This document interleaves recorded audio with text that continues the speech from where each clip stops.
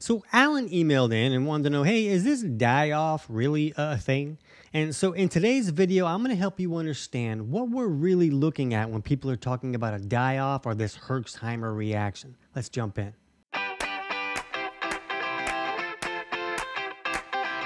TC Hale is not a doctor and does not claim to be a doctor or licensed in any type of medical field. Don't be an idiot and use anything heard on the show as medical advice. This information should be used for educational purposes only, and you should contact your doctor for any medical advice. Now get off me.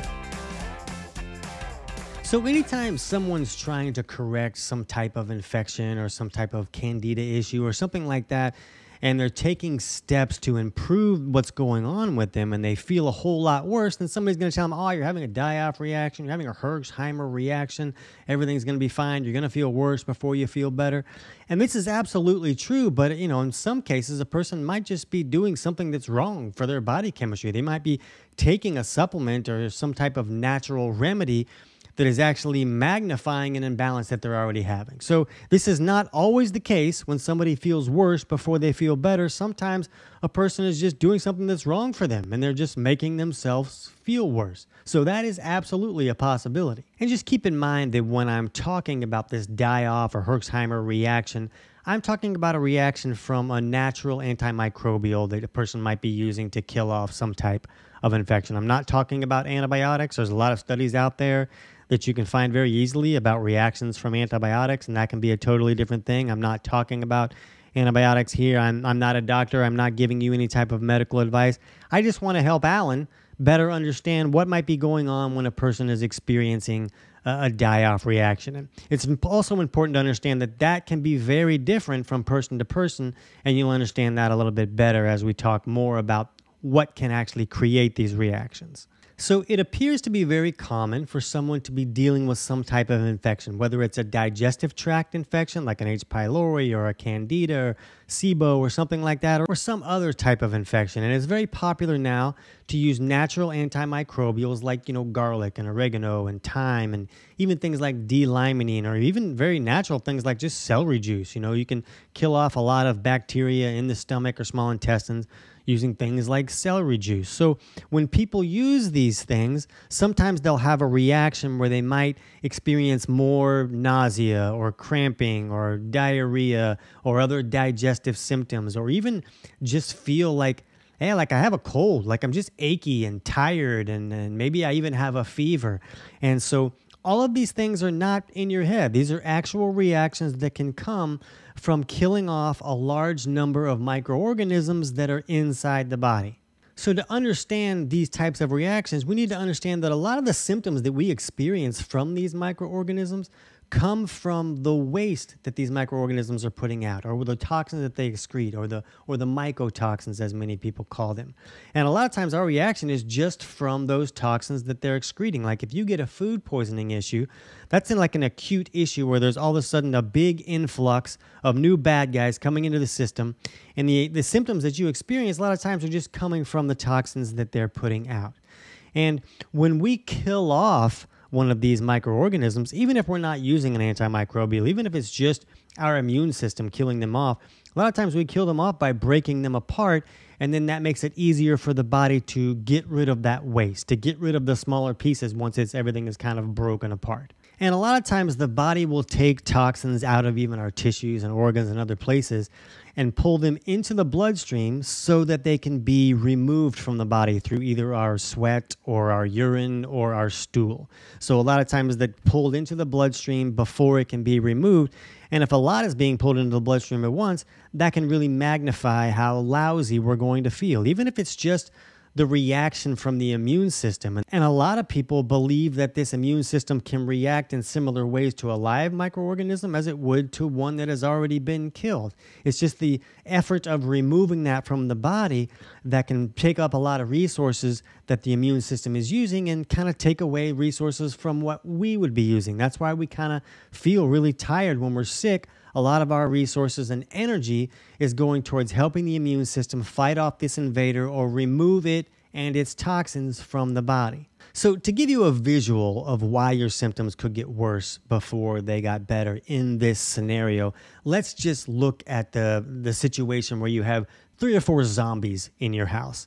And it's common knowledge that zombies are flesh-eating zombies. So if they were eating flesh, they would create a waste product. Any organism that is consuming something is creating a waste. So a symptom of having these zombies in your house could be that you have to clean up zombie poop in your house all day. That would be a symptom that you would not enjoy. So if you wanted to take steps to get rid of this zombie cleaning up poop symptom that you're having in your house, everybody knows you can do that trick where you just stick a hand grenade in the zombie's mouth and you pull the pin and that gets rid of your zombies. But if you're to do this hand grenade pin pull trick, get rid of the zombie move, you're going to create a much bigger mess. Now you're going to have a bigger mess that you have to clean up before that zombie problem is completely removed. So this is the same as when we're looking at these microorganisms.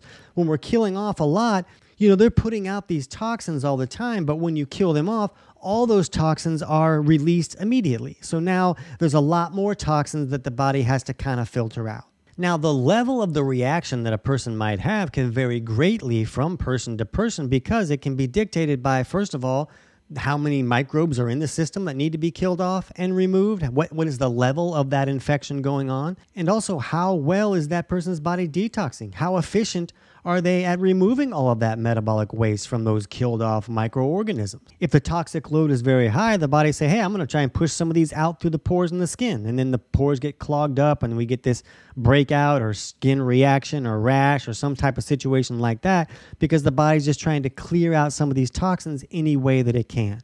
So the liver makes this soapy substance called bile that's stored in the gallbladder, and then it comes down and helps us digest our food and emulsify our dietary fats. But a lot of these toxins that the liver filters out will be put into the bile so that those toxins can be carried with the bile through the intestinal tract and out the back door when we poop like a champion. But it's very common today for someone's bile to become too thick and sticky to flow correctly, and then those toxins aren't going out the back door. They get reassimilated, and then the liver's got to filter them out all over again, and then the system's becoming very toxic just on its own.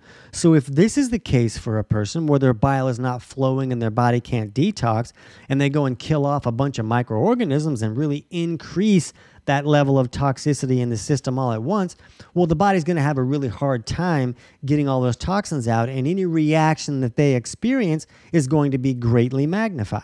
So for a lot of people, it is accurate that they may feel worse before they feel better. All of this is true, but that doesn't mean that you have to be this miserable human being for days or weeks or a month at a time just because you're having this die-off situation going on. One thing you could do is you could just slow your efforts a little bit. Be a little bit less aggressive at killing off all these bad guys. Kill them off a little bit slower and allow the body to catch up in its efforts to get rid of these toxins and help you feel a little bit better. And a lot of people also use activated charcoal, which is something you can get at pretty much any health food store. And a lot of people take this internally.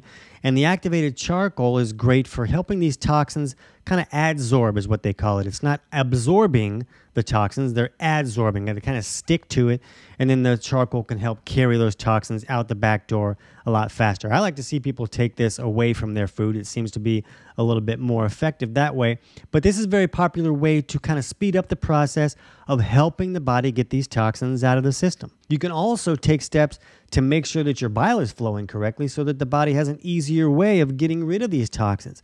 Maybe a person can increase the amount of water that they're drinking and help the body wash some of these toxins out a little bit more effectively. Now, if a person already has low minerals in the system, maybe you have low blood pressure, and you're kind of showing signs of not having a lot of minerals in the system, you wouldn't want to go and drink a gallon of water just to wash out all the toxins, because you're going to wash out all your minerals too and feel a whole lot worse too. So you just want to be reasonable in the steps that you take, and you want to understand, yeah, I might feel a little bit worse while I'm doing this, but that doesn't mean you have to power through and be this miserable human being. You can slow your efforts a little bit and allow your body to catch up. So if you can do this, this die-off experience might be a little bit more tolerable for you. You know, another thing that you could do is you could jump over right now and check out our video on 10 signs of poor bile flow. And if you're seeing a lot of those signs for yourself, then you really want to take steps to thin out that bile so that it can flow better, so that the body can detox the way that it should and speed up that process of clearing everything out.